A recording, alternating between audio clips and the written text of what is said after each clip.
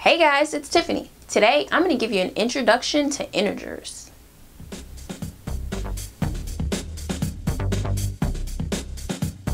Introduction to integers. Integers are all counting numbers, the number 0, and all counting numbers as their negative opposite. Counting numbers are literally the numbers that you learn to count with. So when you're a little kid, like maybe a baby, and your mom or somebody is teaching you how to count, and you go 1, 2, 3, 4, those are the counting numbers. The number 0 is not typically a counting number. People aren't taught to count with 0. People aren't taught 0, 1, 2, 3. So integers are counting numbers, the number 0, and then all those counting numbers, but with a negative in front of it, which is that number's opposite. So I'm calling it the negative opposite here. So counting numbers on my number line that I have here are 1, 2, 3, 4, 5, 6, 7. Then remember, also integers are 0. And then all of those numbers, 1, 2, 3, 4, 5, 6, 7, in their negative form are also integers. So -1, -2, -3, -4.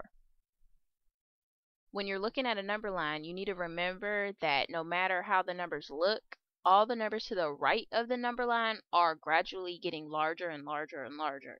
The numbers to the left of the number line are gradually getting smaller and smaller. So just like 6 is less than 7, 5 is also less than 7, 4 is also less than 7, and -2 down here is also less than 7, -3 is less than 7, -4 is less than 7. So that also means that -4 is also less than -3 because it's on the left side of the number line. Like I said, all the numbers on the left are lower than any number to the right of it. So this -6 is less than this -5, even though that seems reversed than what you're used to thinking. 5 would be less than 6, but in this case, because the number is negative, the numbers work in reverse. You can think of it as this is really like saying you have less than 0. It's like this is like owing money to a friend. So if I have $0, I would be at 0. If I owed a friend $1, I would be -$1. That means if I went to work and I earned $1, when I first get that dollar, I need to pay my friend back. So it's like I have less money than $0 because I borrowed money from somebody. So the further in this direction, the further left you go, is the more you have that is less than 0. Okay? Let me move into some examples so we can make sure we understand which numbers are larger and which numbers are smaller than each other when we're dealing with integers. For the first type of example, we're going to circle the integer with the largest value. So for example number 1, we have 56 and 59. These are pretty easy. They're still integers because remember we learned that integers are the counting numbers. So this one's easier because we don't have any negative numbers to deal with. So if I'm going to circle the larger number, the number with the largest value, that'd be 59. So that's pretty simple. But what about this one? We have a negative number. We have 8 and we have -8. If you remember, just like I explained in the last slide, negative numbers are less than 0. So although they have the same appearance generally, except for the negative sign, the +8 is definitely more than the -8. The +8 is like saying you have $8. The -8 is like saying you owe your friend $8. That's less than $8. The last example is -12 and 0. This might seem a little tricky because you may think, oh, 12, that's an actual number. 0 means nothing, so 12 would be larger. No, that's actually wrong. 0 is larger than -12 because 0 means you have nothing. -12 means you are in the hole. You actually owe somebody. So as soon as you do get some money, it's going to go away from you and go to somebody else because you have to pay somebody else back. Let's move into a different type of example to make sure we understand integers. Example number 2 says, order these integers from least to greatest. Okay, in order to do that, I'm going to think about a number line, just like I showed on the last slide. If I think about that number line, I'll remember that all of the numbers in relationship to my 0 that were positive or did not have a negative sign were on the right side. So I'm going to start with 0, write it down. So let's see, I'm going to put my 0 right here and a comma. Now, I'm not going to deal with the -2 right now. I'm going to hold off on that and just deal with all my other numbers that I have. I've already used the 0, so I'm going to cross it off. So right now I'm only dealing with a 1, a 5, and a 2.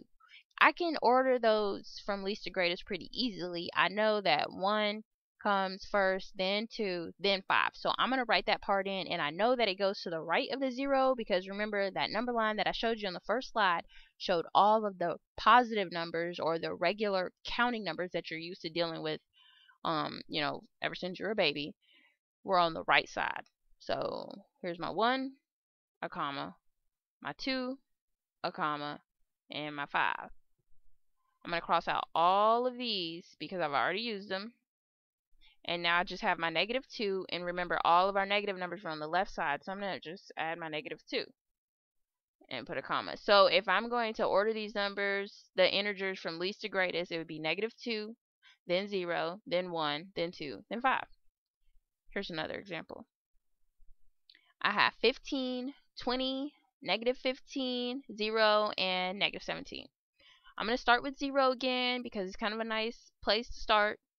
I have my 0, and I'm going to deal with all my positive numbers first. It just kind of simplifies it for me because I'm pretty good with positive numbers. I know which numbers are larger and smaller when I'm dealing with positive numbers. So I have 15 and I have 20, and I know 15 is less than 20. So if I'm going to order from least to greatest, I know 15 is going to be next.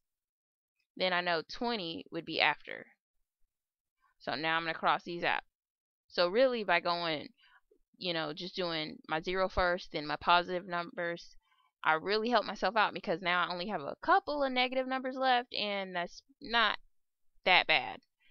So I just need to remember though which comes first, the -15 or the -17. If you remember, on the left side of the number line, the numbers closest to 0 mimic the numbers that are on the right side immediately. So on the directly on the left of the 0 is a -1, so that's a number with a smaller absolute value, which I'll get into in just a couple more slides what absolute value means. So basically my point is the number that appears smaller, not considering the negative sign, is going to be closer to 0. So I'm going to put a comma here, and my -15 is going to be next. Cross that one off, and then my -17. I'm going to do one more example like this. Example number 3. I have -7, -4, -6, and -23. They're all negative this time, and I don't have a 0. Okay, that's okay. Remember, the negative runs in reverse in the order that you write them down when you consider the look of the number, not counting the negative sign. Okay, so just like how on the right side of our 0 we would have a 1, 2, 3, 4, 5, the numbers would go in what you would call in order from left to right. These are going to go in order but from right to left. Okay, so the smallest one needs to be on the right side. The smallest one, not considering the negative signs, would be -4. So that means the number before that should be the -6. I'm going to cross these off as I go. And the number before that should be the -7. And before that would be -23.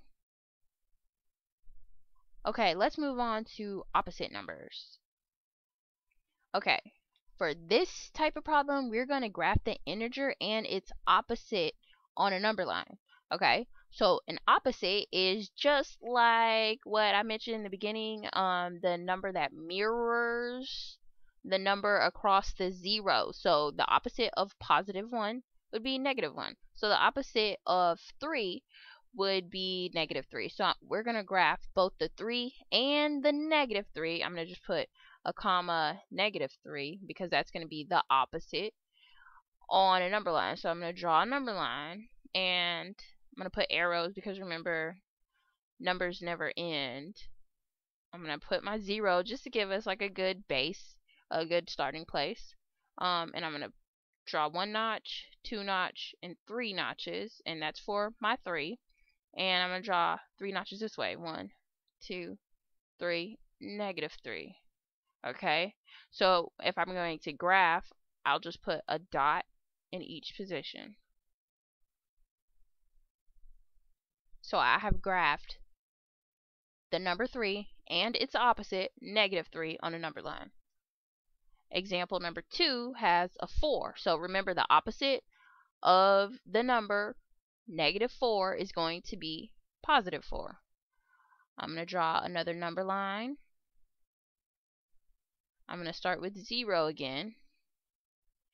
My -4 is going to be over on the left side. 1, 2, 3, 4. I have a -4 here. And my +4 is going to be on the right side. 1, 2, 3, 4. Over here. Draw a dot at each point.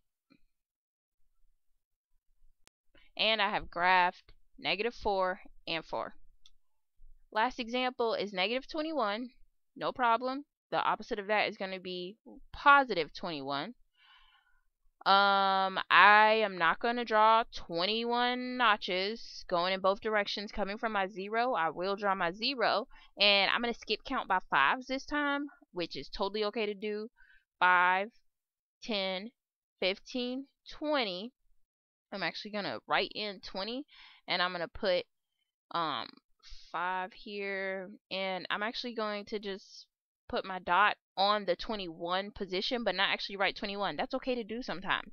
Sometimes if you're dealing with numbers that are really large, like 500, and you have to graph that, you're not gonna spend the time writing each notch out. So sometimes you need to skip count and abbreviate those notches. If I was gonna write something up to 500, like I mentioned, I might count by 100. So this might be 100, 200, 300, and I will clarify here 5, 10, 15. That way it's very clear to know, okay, this is one space after, that's a 21. Okay, so this is -5, then this is -10, this is -15, and -20. Put one more notch and put my dot here for -21. Now let's move on to absolute value. Okay, so the first example says find the absolute value of the integer, and absolute value literally just means the distance away from 0. So if I were to think of a number line, I would know that my 0 would be here, and I would have a 15 down here somewhere, and there would literally be 15 notches. Each notch counts as 1, and as long as you're talking about each notch is 1 place in between, 1 counting number, space in between, 1 integer in between. So the absolute value of 15 would be 15 because it's literally 15 spaces away. Example number 2 is -6. This is going to be the same but in reverse. Okay, so if I have a 0 here, I can go 1, 2, 3, 4, 5, and 6 notches to the left, and that's going to tell me that I have 1, 2, 3, 4, 5, 6 spaces in between -6 and 0, meaning the absolute value of -6 is 6, +6. I do want to point out that an absolute value can never be negative. It must always be positive, and that's because the absolute value is a distance. You can never measure a distance negatively. A distance has to be positive. To measure the distance from one space to another space must be a positive value. It can't be negative. The absolute value of -81 is going to be 81. I'm not going to draw a graph for this one because really we just know that that just means 81 spaces to the left of 0, and the absolute value is only asking me how far it is away from 0, not which side or anything like that. I hope this video helped give you a good basic understanding of integers. That was my last example. Thanks for watching.